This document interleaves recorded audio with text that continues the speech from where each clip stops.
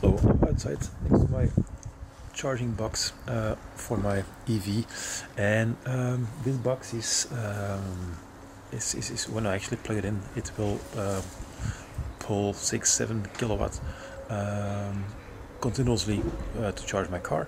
The problem is that it doesn't adapt. I asked the company if they would work together with me so I can adapt it, and based on the energy coming from the sun, for example, charge the car. Because from next year on, we'll have to pay electricity based on the maximum peak in the current, which is pulled from the net. They even didn't respond. So if they don't want to do it, let's do it ourselves.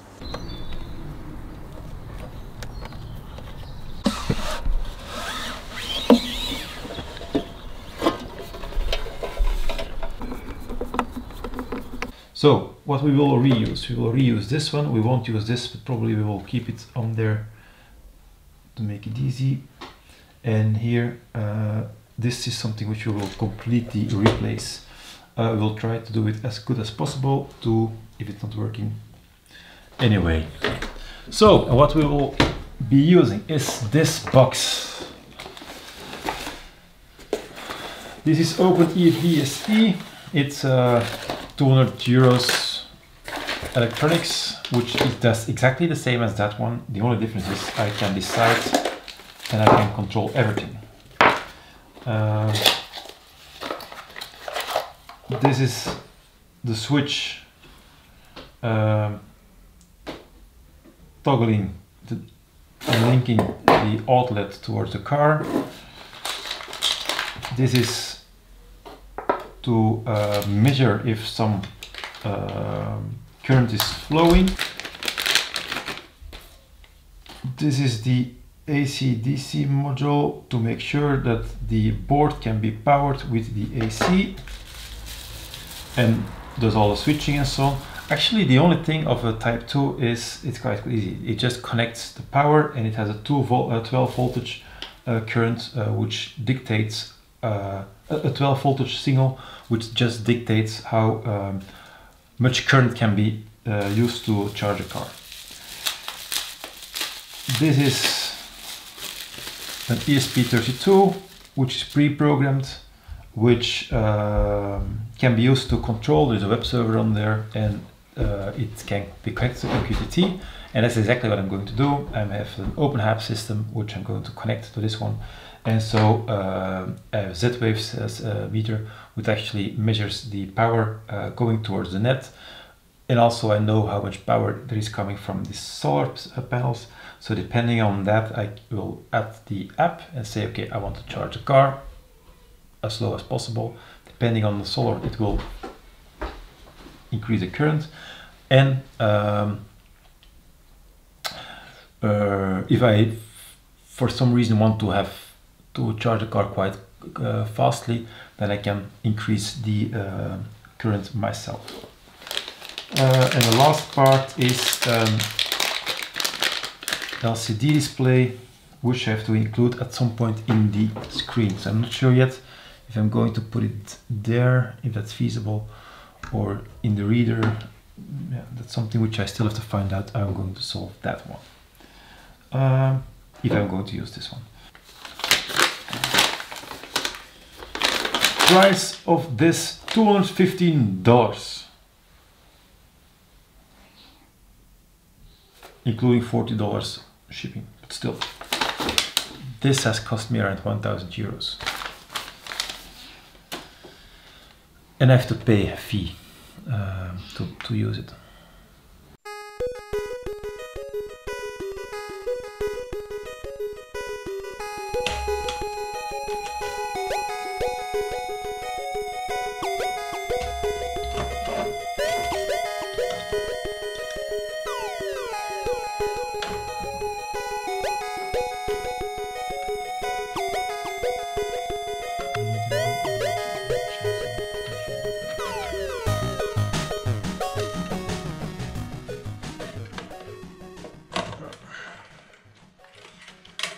The main board. It's from Innovate Evolve, Bouch Datacom.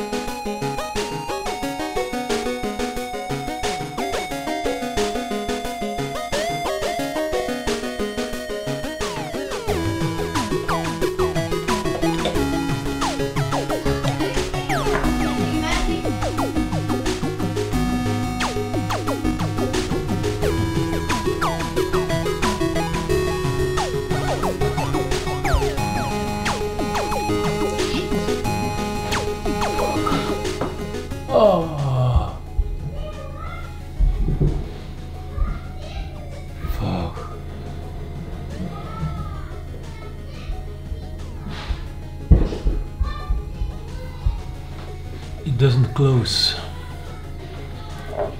This one is on this place. In this. Oh, fuck.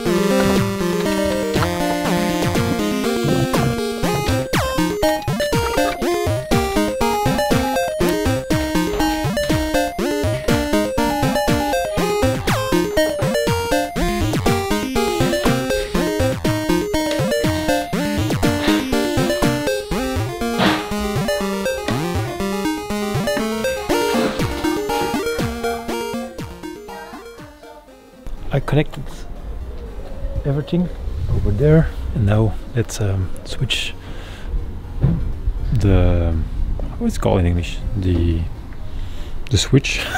This is the fuse for the car. So this, okay. It doesn't go off, so that's a good thing, isn't it? It's there, power is on, the Wi-Fi is blinking, and now I have to configure the thing. No network. It's a metal box.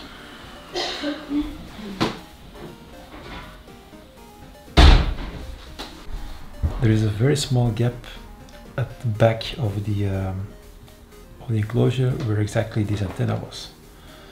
So, but the wire is too short, so I'm going to try to prolong the wire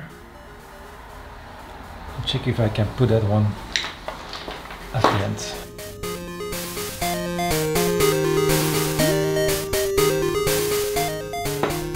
It's connected to Weyn-Tech. It's connected to my Wi-Fi. It was very slow.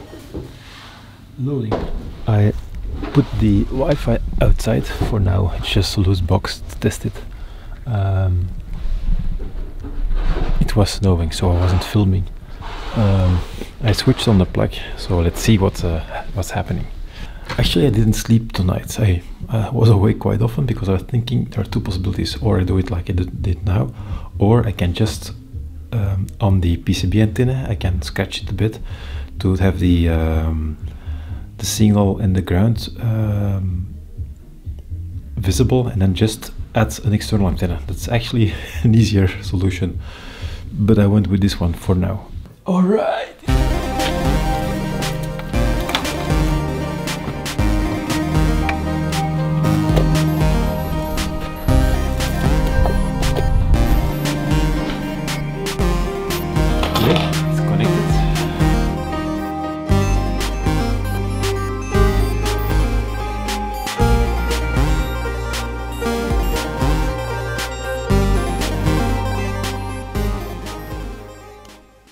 Okay, so we did build a system which works. The problem is that the ESP32 had to be outside of the enclosure because the enclosure was fully metal.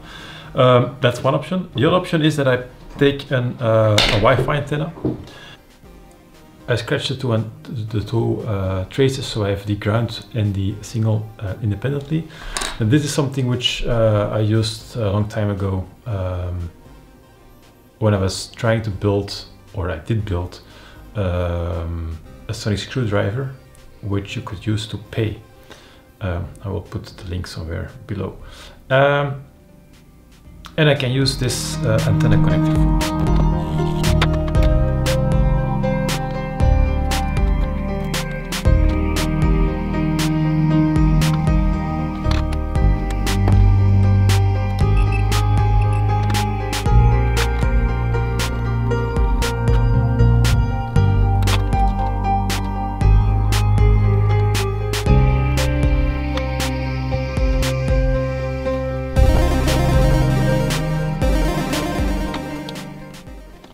Let's now check if the signal strength is better. The right connections, but I need the distance.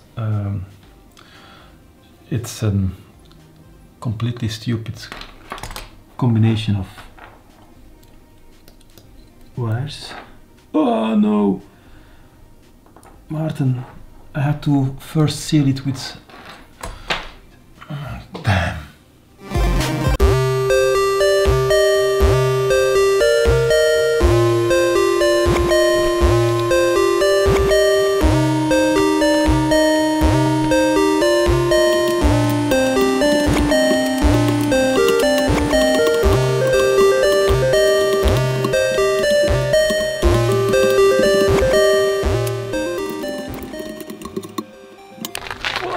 It works with the small antenna invisible on the back or the bottom. I'm so happy.